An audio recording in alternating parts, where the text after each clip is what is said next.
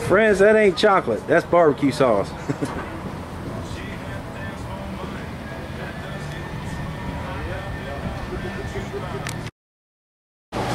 Okay, we're gonna prep a little brisket. What's your name?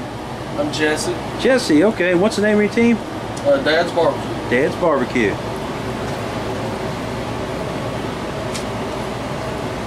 Basically what we've done is cut the points off of these. We'll trim these down into chunks, make burn ends, Okay. you know, just as an appetizer, stuff like that. Basically there's some prepared brisket. It's already been trimmed. Next it'll be injected, rubbed, and set. And that's what we're doing, man. Okay, so the pullet was like that corner up on the brisket. Yeah, basically what you got on the brisket, you got two different pieces. You got what they call a flat, and you got a point, which is the roast end. Okay. And as you can see, here's where those two muscles come together. Yeah. How do you handle your the thick piece of fat on top? You just leave it on for the cook? What you do is you want to basically all you're going to use out of these briskets for a competition is from here to here. This is going to be a little tougher. This is going to be a little drier. And you want a good solid 1/4 inch or more because it's going to render also. Okay. You know, so a lot of people, there's a lot of different philosophies on that. Mm-hmm. But we try to keep a steady 1/4. See? Yeah. Right there. Yeah. And unfortunately, in a brisket, in a competition, you only use a very small piece of it. Okay. You know, just like here, we trim that down, try to get our 1/4 down here where we're going to be using that. Okay. Okay, well, we're getting ready to inject. We'll shoot the injection. Yeah. Let me get these right here. Okay, and that's your burn ends that you're... Yeah. Okay. That's a USDA prime. See that marble? Wow, that is beautiful. Yeah. Man. Unfortunately, that's the best part of it. What brand of brisket is that? Is that a certain company's brisket or? That comes from SRA Foods.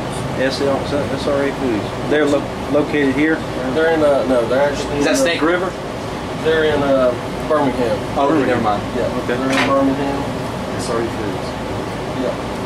This who Dad uses for all the meat, pork butts, ribs, chicken, those type of things.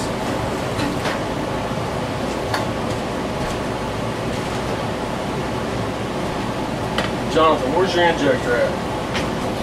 I watched it.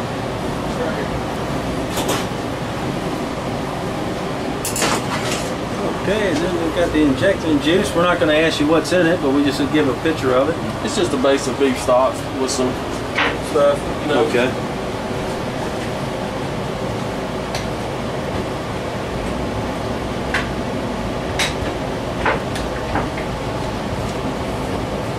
And basically what you want to do,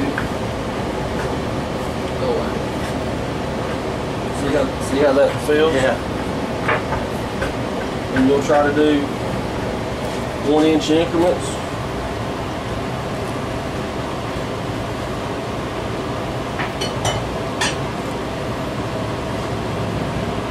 And there again, a brisket is the hardest to inject too.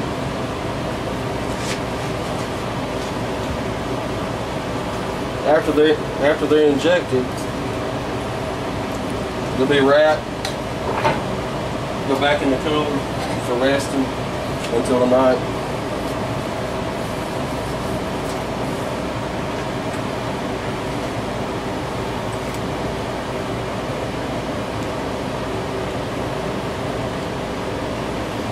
So when you're done injecting, how much do you think the brisket probably weighs after injection? How much weight do you think it'll add to it? Probably about 8, 10, 12 ounces. You're not going to get a ton of injection in that brisket because of the way the fibers are.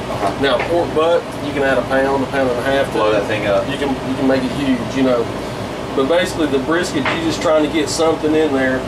And it is the hardest for me to inject. Because of just the way the muscle fibers are.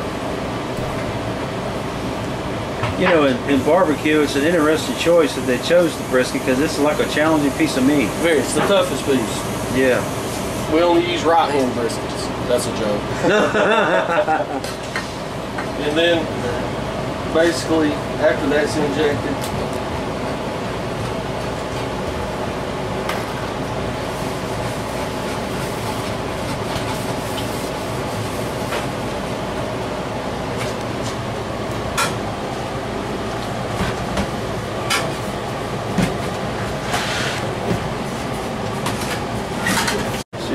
he's going to go mustard on it.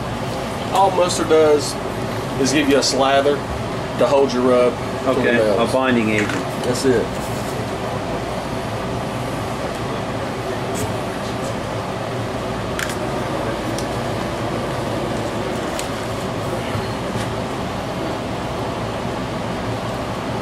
Spend a lot less time on the fat cap than you do the meat side.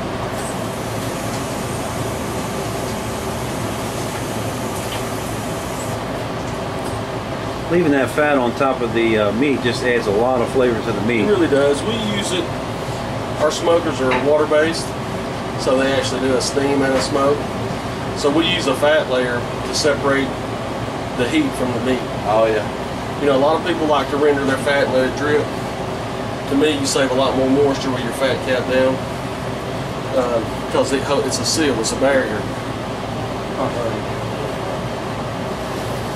Now, if you were going to the supermarket and you were going to try to pick out a brisket, could you show us on that brisket what you try to look for as the higher quality or better quality brisket?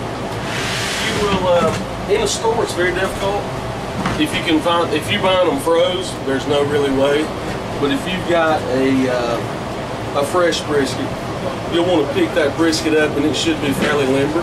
Okay. And if you can, you want to see marbling, just as we talked about, throughout the meat, heavy marbling, because if not, brisket will wind up like shoe leather. Yeah, it's like a real hard piece of meat. It's a very hard piece of meat. Okay, so you're using Oak Ridge Barbecue's rub. We use Oak Ridge rubs.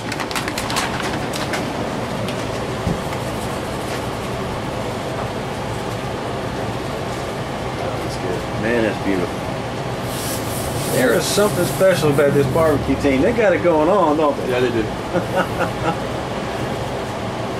And like I said, you're not going to waste, in our opinion, we don't waste a lot of time on a fat cap.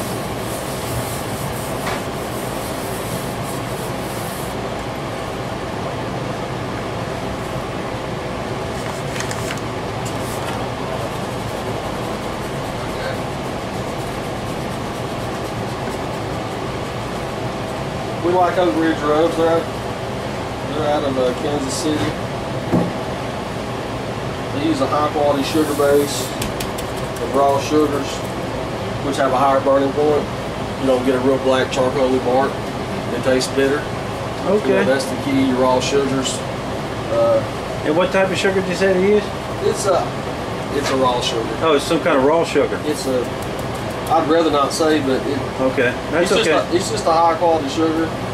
Well, on the radio show, I'm sure many of you have heard me say that, you know, you don't start basting your brisket till it's about halfway cooked or 3/4 of the way cooked, and you don't put barbecue sauce on it if you want barbecue sauce till the last hour. We'll use no sauce. No, you don't use any sauce. Not on the brisket. Not on the brisket. Okay, that's interesting. We will save natural juices and mix some stuff with it, and then we'll do a light glaze as it's presented. But as far as the sauce on it,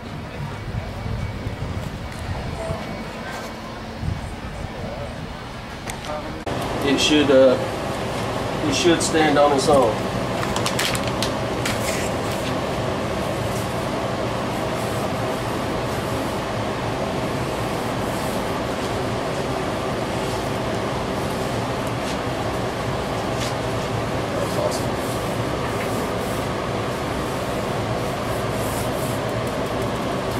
There's your prepared brisket. Wow. Ready for wrap. Okay. I need to marinate for as long as we can at competition. At home, we'll do them 24 hours. Now the wrap, is it tin foil or is it just aluminum foil? I mean, saran wrap. Saran wrap, plastic. Yeah. Okay, go pop in the refrigerator and then let it pull the flavors that's in. That's right. Okay. A Dodge or a Chevy or what size truck? What kind of truck you got? Only truck there is. What is it? Dodge. Dodge, okay. What kind of service have you had out of your Dodge, the Cummins diesel and all that? It's got about 200,000 miles on it. Never had any problem. Change the oil drive. Wow. This thing about a Dodge, you better like the color of it. You ain't gonna wear it out. Your pulling capacity for pulling like big trailers and all this, it never has any problems doing it, does it? We pulled all this, we brought everything and the kitchen sink. Have no trouble. How many miles a year do you think you put on your Dodge pulling stuff? Probably 20, 25,000 a year. Wow, see, that's a lot of pulling miles. And it stood up to it well. That'll work.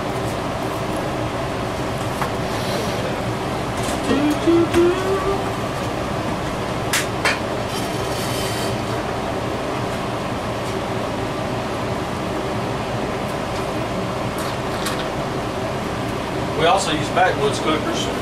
Oh, backwoods? And where do you use your backwoods cookers? What type of application do you put them on? We use backwoods for our brisket, pork butts, chicken, along with the southern fried. Okay. Backwoods out of Louisiana, Mike McGowan. I'm gonna have to get them on the website. You know, our website, as far as cookers and stuff, it's all free, and we'll just have to find it and put a link on. Backwoods cookers. Absolutely. Now, friends, I don't know if you noticed, but when he loaded that brisket down with apple juice a minute ago, it actually blew up. There, look at there. It's actually blowing up. Wow, man, that's big time. Look, friends. You need to inject, you need to put on rubs. Don't let anybody tell you not to put a rub on. If they tell you not to put a rub on, they don't know what they're talking about. Ready.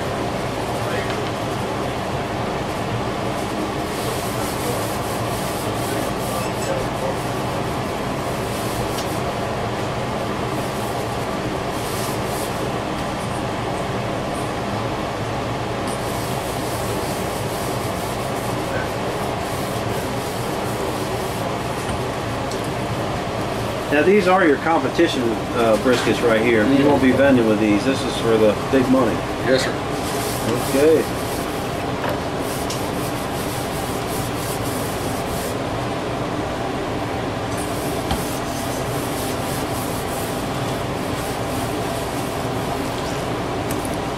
We came to have fun, but we hope we win too. Oh yeah. There ain't nothing like hanging out on a Friday night and a Saturday at the competition, is there? No, sir. Have you ever been to like a 2:30 meeting where they drink coffee or hang out just a little bit down at the tent? Yeah. Yeah, man. Get up in the middle of the night and you're tired, but you're competing and you're working, and then everybody goes and hangs out. That's part of the barbecue brotherhood. Yes, sir. Okay, let's see what this young man's doing over here. He's still pulling off that little extra fat. What's your name, buddy? Justin. Justin, and how old are you? 14. Okay, and is Dad your dad? Jonathan. Okay, John is your dad. Okay. What do you think about competing in barbecue? I think it's pretty fun. Hey, look at there now. He got a big spoon. Now we were down in Winter Lakeland, and this guy was struggling to get the fat off with a pair of pliers and a knife. And I want you to look at this young fella. He got him a great big old spoon, and he's killing it.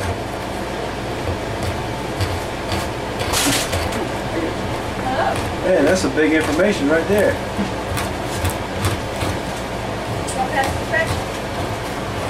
Oh, yeah.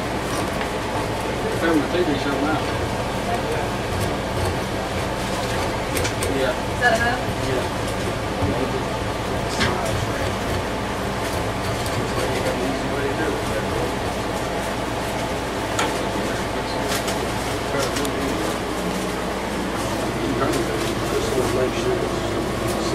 Okay, that was too thick for the spoon, so he's gonna start it and pull it off with a knife there.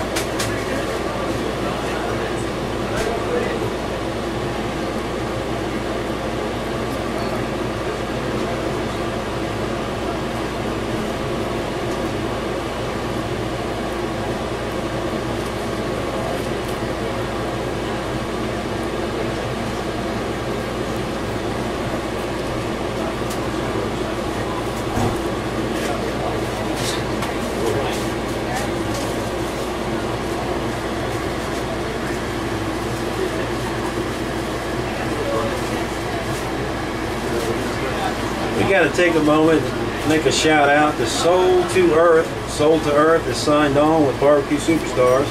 They're officially our band, and we want to make a shout out to Odell. Hey Odell, I don't know where you're at, but hey buddy, BBQ Superstars cares about you. Get your guitar out and sing one.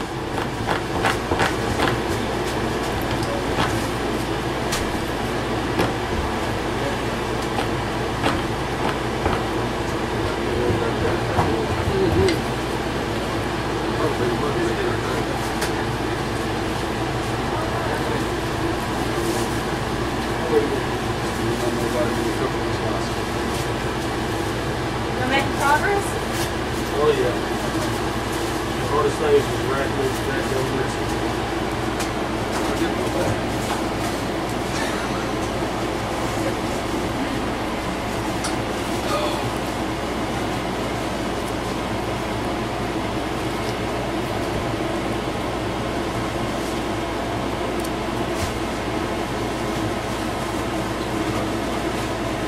Is she with your team, or is she? Yes, that's Dad's wife. What? Okay. I'll have to get over there. Okay.